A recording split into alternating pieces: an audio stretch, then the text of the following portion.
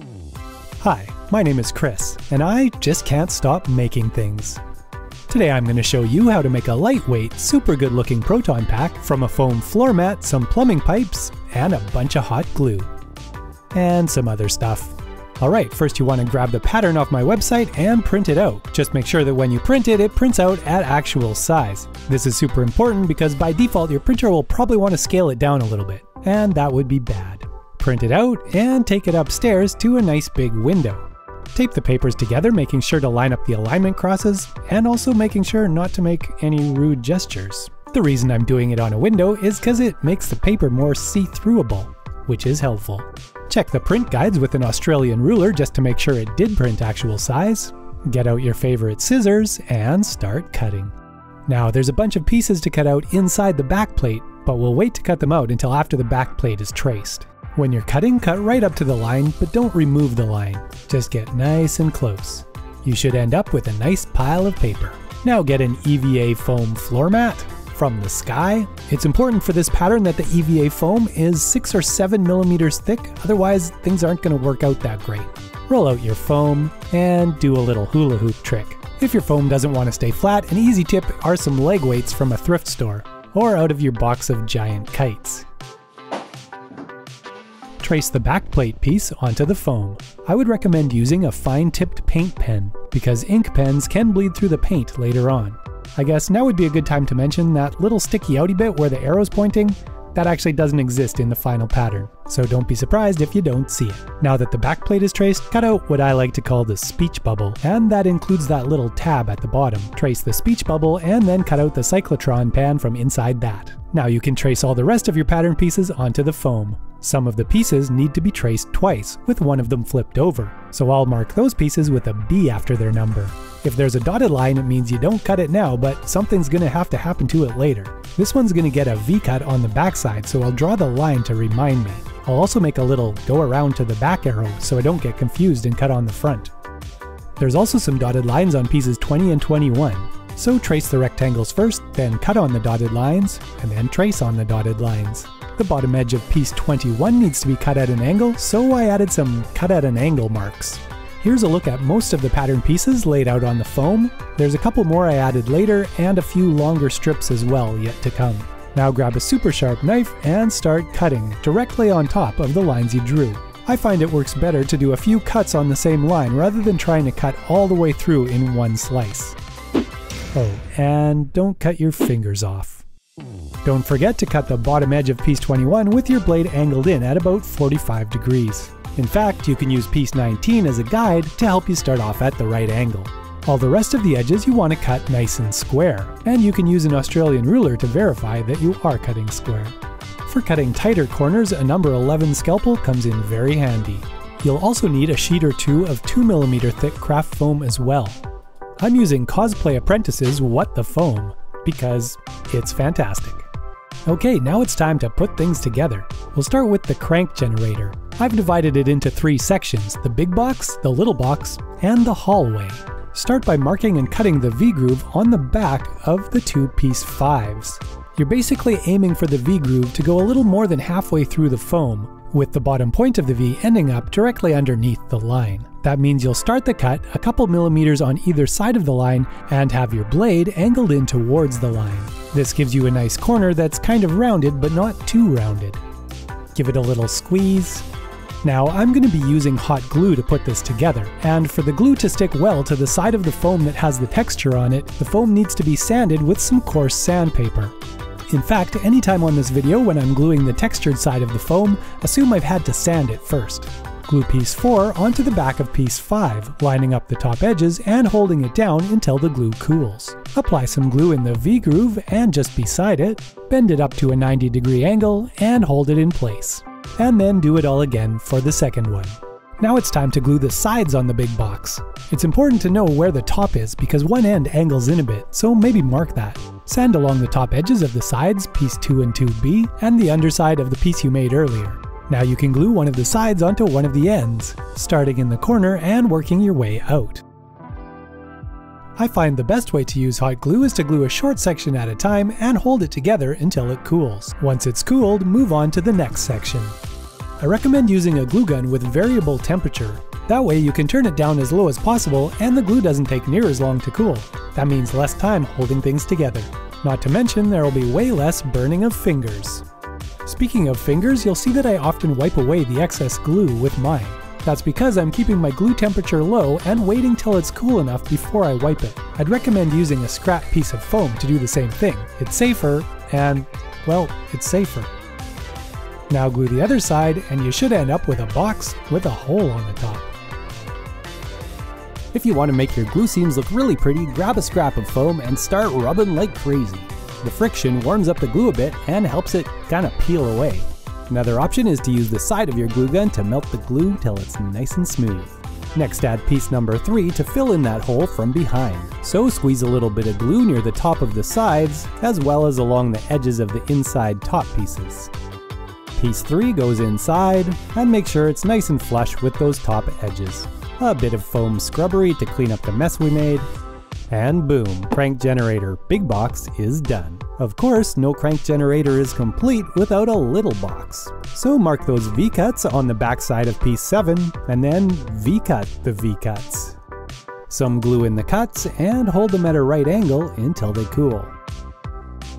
Glue a piece 6 in place to make one side of the box, starting with one of the inside corners and working your way around. Do your best to line everything up so the edges are nice and flush. Depending on how you made your V-cuts, you may need to stretch or compress the foam on the sides to get it to line up with the edges. Once one side's done, do the exact same thing with your second piece number 6, and that should leave you with a little box. A crank generator box. Okay, to connect the two pieces together, we're gonna need a hallway.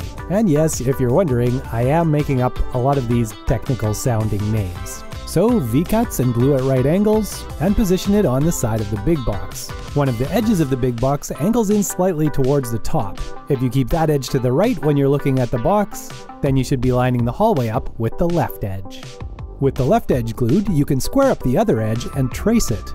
That'll make it way easier to line up when you're gluing it down. Now we just need to glue the hallway to the little box. That way, all the things in the big box can get to the little box through the hallway without having to go outside and maybe getting their hair wet in the rain. As you'll notice, the little box gets lined up with the inside edge of the hallway, protruding past the hallway on the other side.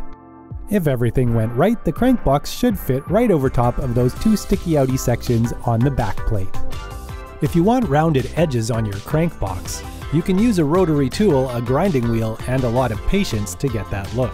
This technique works better the higher density foam that you're using, and you have to play around a bit with the speed and pressure of your grinding wheel. Also, make sure you're wearing lung protection so you don't breathe in that foam dust and die. Next up are pieces 9, 10, and 11. Glue piece 9 to piece 10, and piece 11 lined up over top of piece 9 and 10. Now it's time to make the power cell support box. So glue the two piece 13s to each end of piece 12. Then add the two piece 14s to the other sides to finish off the box. Pieces 15, 16, and 17 are going to make up the power cell. On piece 15, one side is a little wider than the other, and that's going to stay to the outside. So make sure you have it lined up right before you start gluing. Glue the top side of the front in place first, and then the side. You'll notice that the front extends down past the side, and that's good, because that's what we want. The power cell sits on the bottom left corner of the power cell support box, so hold it tightly in place and trace the slot. Widen those lines a little bit and cut it out. Find a couple translucent folders that no one seems to be using. Save the red one for later and cut a little strip off the blue one. Glue the strip over the hole in the power cell support box. Then you can glue the power cell in its appropriate position. This needs to be done relatively quickly because you're gluing 3 different sides all at the same time, and you don't want the glue to cool before you get it in place. I turned the temperature up on my glue gun for this to give me a little extra time to work before it all cooled. Now use the circles on piece 17 as a template to cut all the way through into the support box. Use piece 17 again on the other end of the box, tracing just the top circle. We're going to cut a hole here so the pipe can go all the way through and be supported at this end as well. Speaking of pipes, you better go buy one at your local hardware store. The pipe I used is 1-inch PVC conduit. 1 inch is the diameter of the inside hole, so the outside of the pipe is actually more around 33.5 millimeters. I'm going to cut the pipe 39 centimeters long, and to help me get a nice flat cut, I'm going to wrap pattern piece 16 around the pipe. Once you have the overlapping edges lined up perfectly, that means you have a perpendicular line all the way around. I used my jeweler's saw with a wax cutting blade to cut the line around the pipe until I had cut through. A miter saw would probably be a lot easier, but I actually really like using my jeweler's saw. In fact, I have a video about all the great things you can do with a jeweler's saw. Check out the link in the description. Sand the end of the pipe nice and smooth. From one end of the pipe, make a mark at 11.5 centimeters and one at 22. Along a straight line between those two marks, add some more marks and space them about 1 centimeter apart. Drill on each of those marks with a 4mm drill bit and slide the conduit into the power cell. Now, if you drop a glow stick in the top of the pipe, it'll shine through all the holes and look like a bunch of little lights. Fantastic! Now cut a second piece of pipe 20 centimeters long, push it through the bottom hole until the front edges line up. Drill a hole through both pipes near the power cell and screw the two pipes together. Repeat the process again closer to the end of the pipes. You want the screw to reach almost all the way through the second pipe, because that will stop the glow stick from falling out the end. Now take it all apart again, countersink the holes you drilled, and rub down the PVC pipe really well with a Scotch-Brite pad. This will help the paint stick way better when it's time to paint. Now put it all back together and screw it and glue it into place. Next we're gonna make the ramp, and we'll start that off with a nice little V-cut on the backside of piece 21. The cut can be a little narrower on this one because it doesn't have to bend all the way to a right angle, and the front edge should already be cut at an angle from when you cut it out. Glue piece 20 along the not angled edge of piece 21, which should allow piece 19 to snuggle right in there perfectly. Glue the long edges of piece 19 and 19B to the back of the ramp, and then the short edge along the top. Glue in the V-cut and hold it in place till it cools. Glue down the remaining angled edges and extend the cutout line along the one side. Cut out the 45-degree angle template, wrap it around a piece of 1-inch pipe, line up the edges, and trace the angle. Cut along the line with your handy jeweler's saw, or of course you can use a miter saw. And spend an unreasonable amount of time sanding your cut smooth. Mark and cut the pipe 77 millimeters along the longest edge.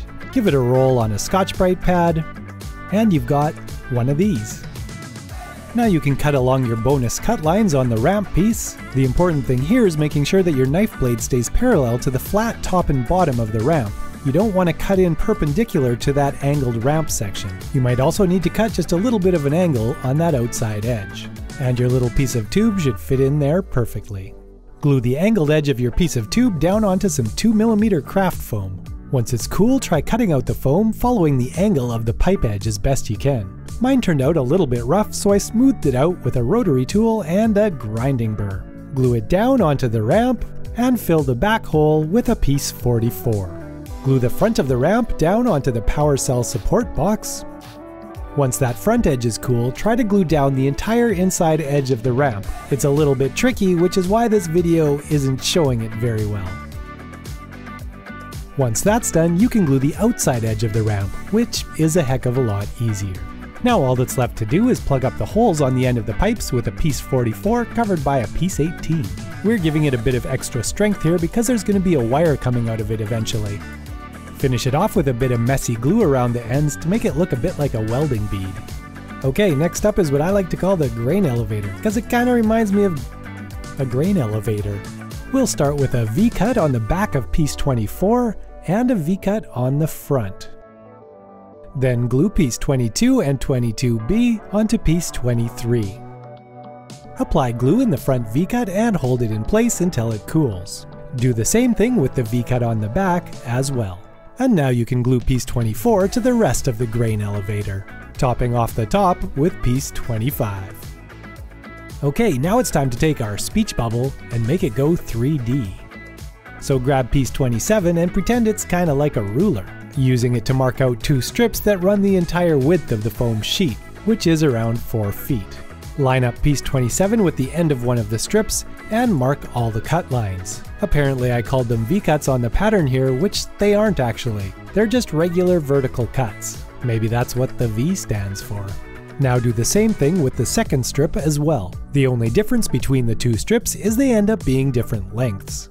So measure 28 centimeters past the last cut line for strip A and 48 centimeters for strip B.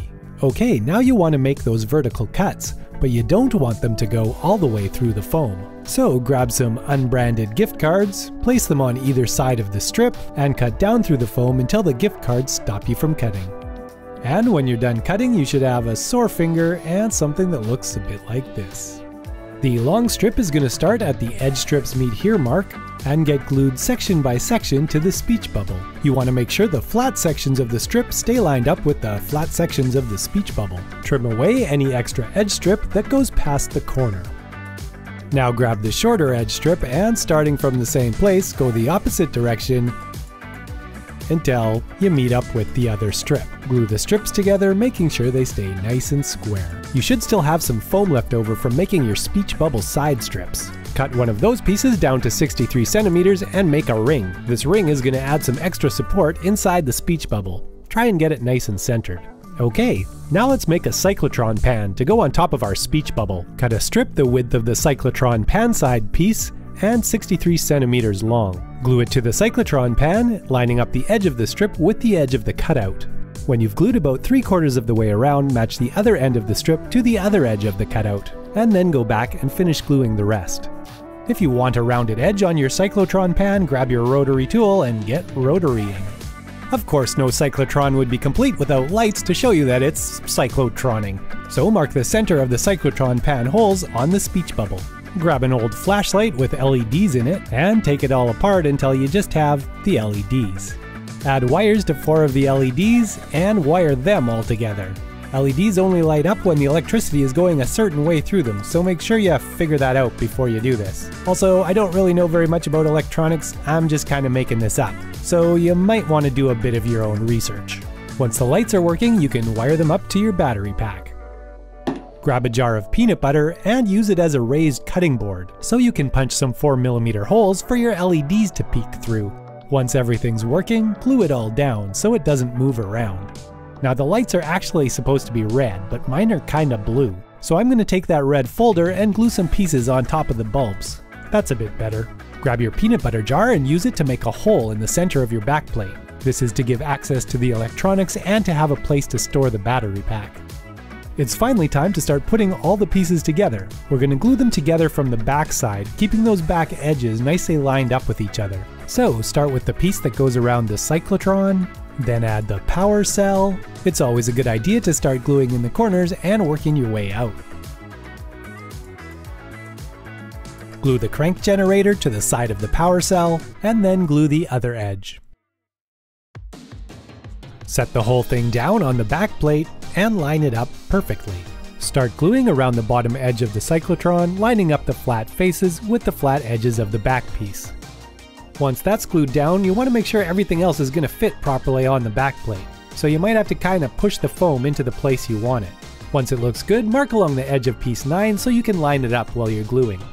Flip it over and start gluing, working your way from the bottom up to the top. I found it worked best to glue a small section from the back, then flip it right side up so I could press down nice and firmly on a flat surface while the glue cooled.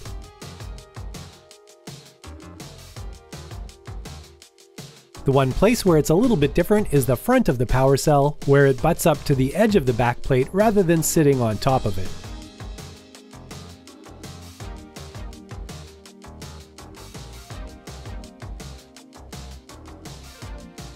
And there we go, it's kinda starting to look like a proton pack.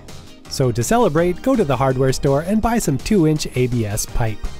Cut 3 pieces of that pipe, one 6 centimeters long, one 9 centimeters long, and one that's 24 centimeters long with a 45-degree angle on one end. Glue piece 30 on top of the 9 centimeter pipe, give it a nice scrub, and wrap piece 31 around the bottom, gluing as you go. Hopefully by the time you get all the way around, those two ends will line up perfectly. Do the same thing with strip 32 around the top. Wrap the pattern strip for piece 32 centered in the area of the pipe that's not covered with foam, and use a pointy tool of some kind to mark the center of each circle. Drill a small pilot hole on each mark, and then grab a 3/8 inch or 10mm drill bit and carefully drill out all the holes. This is the filter, and it's going to get glued into the nice little cutout in the cyclotron pan. Make sure those edges are glued nice and vertical. Glue the cyclopan down, starting with the bottom of the filter, and then working your way around. It's handy you have a line there to know where it should go. Glue piece 18 on top of piece 30, scrub up the 6cm pipe, and glue that cap on top. And that all gets glued on the side of the crank generator. My red folder was a little bit too opaque, so I found a sheet of reddish clearish plastic to cover the holes on the cyclotron. I used pattern piece 42 to get circles the right size. A handy tip, make sure there's no fingerprints on the backside, cause you can never clean those things off. Get out some black acrylic paint and give the cyclotron light washers 3 good coats, of course letting it dry in between each coat. By the end you should have a nice piece of art to hang up on your wall. Cut a piece of foam the width of piece 45 and 72 centimeters long, cut a little curve into the end to match the filter, and glue the strip all the way around the cyclotron pan. At the other end, cut off the excess and match that curve again. Glue 2 piece 44s on the top of the ramp, make a stack out of piece 34 and 35, and another stack out of pieces 37, 38, and 36. And those get glued on the speech bubble here and here. With the paint dried, we can put our rings around our lights now too. Now it's time to cut a bunch of strips the width of piece 46, but way longer. Use the faint dotted lines on pattern piece 5 to determine the spacing of the strips on the crank generator, and the dotted line on piece 46 to mark how far over they're going to go. Now glue the strips in place starting at the top and trimming them off flush with the bottom when you get there. Use the marks on the bottom of piece 5 for the bottom of the crank generator and cut a bunch of little rectangles to glue on there. And some more strips on the little box of the crank generator. These ones overlap a bit farther at 3.4 centimeters. There's a strip at the front that gets cut flush where it meets the one going the other way. The power cell gets some strips too.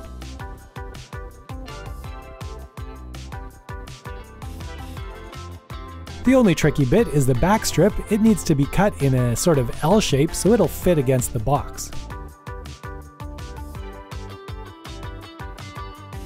Cut a piece of 1-inch PVC the same length as piece 47, sand the ends smooth, make the outside rough, and glue it down in the center gap of the crank generator. And glue piece 47 right up against it. Take piece 48, punch out a 12mm disc, glue them together, and glue them on the crank generator. I guess that's the crank. I kind of expected something a little bigger. Make a stack of pieces 39, 40, and 41, grab your 2-inch ABS that's cut at an angle, apply glue into the flat end, and then slide in the stack you just made. You want it to sit a little bit lower than the edge of the tube. Apply glue generously to the bottom of the tube and around the cut angle section, and set it into place on top of the power cell support box and butting up against the ramp. Glue a piece 51 on each flat section around the bottom edge of the cyclotron. The only place where we won't put one is on that section that has the tab. And yes, I know there's 2 tabs here on the video, but the one that's further up doesn't exist anymore.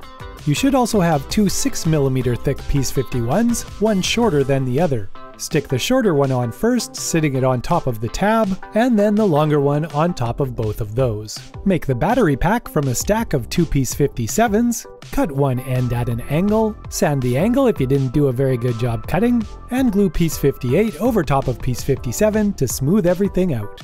Now glue the battery pack on the 3rd segment over on the cyclotron. That's the segment that used to have the tab, but doesn't anymore. Okay, it's time to work a little bit on the grain elevator. Piece 52 gets a whole bunch of score lines cut across it. You want to make sure you only cut partway through the foam, not all the way. Heat it up with a heat gun, which will cause those lines to widen just a little bit. And as it cools down, wrap it around a marker or something similar. This will help it hold that shape. Glue a piece 53 into each end, and glue that unit onto the straight side of the grain elevator. Before you fully cut out piece 55, make 5 or 6 score lines across it, again not cutting through the foam. Heat it with a heat gun to open up the lines, finish cutting it out, and glue it on top of piece 54. and glue that onto the other side of the grain elevator. Grab a low-quality Christmas pencil that no one wants to use, cut off the low-quality eraser, and wrap the pencil with some copper tape.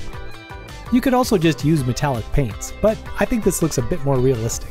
Cut a little hole at the top of the grain elevator and stick your metallized pencil in the hole. Do the exact same thing with a shorter pencil and stick it through a hole on the opposite side of the grain elevator. On the inside of the grain elevators, the two pencils should end up side by side. Drizzle them with some steaming hot glue to keep them in their place.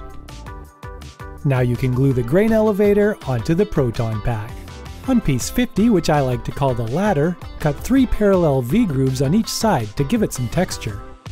It's a bit too floppy as it is, so we need to add a bit of strength. So cut 2 V-grooves on the backside across the bottom and top rungs.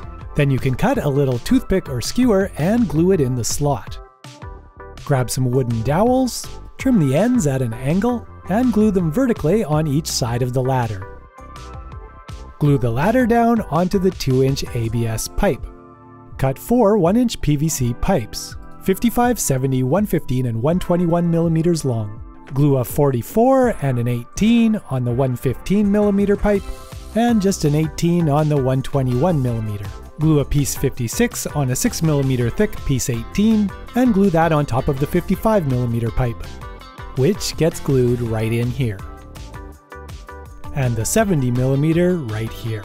The 115 millimeter tube goes here, and the 121 millimeter tube goes here. Okay, all we have left is the cyclotron belt, so we're getting very close. Mark the V-cuts on the backs of pieces 59 and 60, and then glue piece 59 on top of piece 60. You want the longer side of piece 59 overlapping the shorter strip of piece 60. The V-cut you marked on piece 60 actually goes all the way through piece 60 and a little bit into piece 59. It doesn't need to be a really wide cut because it doesn't need to bend that far. This section of foam from the V-cut to the end gets turned into a ramp. Cut the other V-cut. Check to make sure you can match the angles of piece 62. Put some glue in the first V-cut and hold it in place till it cools, and then glue piece 62 to the side of the belt, keeping the bottom edge of the belt flush with the bottom edge of piece 62. When you get up to the second V-cut, give it some glue and keep going. Repeat for the other side and you should end up with something that looks a bit like this. The other side of the belt is easier because there's no V-cuts, no angles, just a nice smooth curve. Grab a random circle you have laying around and glue it in the center of the cyclotron. Make a few markings so you know where the belt covers, and paint those areas black, because they're going to be really hard to access if you wait till later. Glue the belt down on top of the center disc and on each side. Now make a stack of 42s and 43s, and glue that stack in the center of the belt. And that looks amazing. Alright, this is looking absolutely fantastic, but I think we should probably stop right here because this video is probably getting a bit long, and I want to make sure to get it out to you so you can at least get started before it's too late to get something done for Halloween. Good idea? I think so. Do you? Yes, you do. And then I'll do a second video to show how to paint it, add the wires, and hopefully the wand thing. I haven't designed that yet, but hopefully that'll work. So make sure you've subscribed and click that little bell icon, so hopefully you'll be notified when I release part 2 of the video. Also, if you like just making costumes in general, you should check out my website or my YouTube channel because I've got lots of different costumes that might be fun to make for Halloween. Like maybe you need a diver knight costume. If you want to grab the pattern for this, there'll be a link somewhere up here and in the description. Right now the pattern is just this, but I'll be making updates to the pattern, and anyone who's got the pattern will get those updates as well as I make more parts. I think that's all I have to say. Thanks for watching. See ya in my next video when I release it, because you've rung the bell and you'll get notified, right?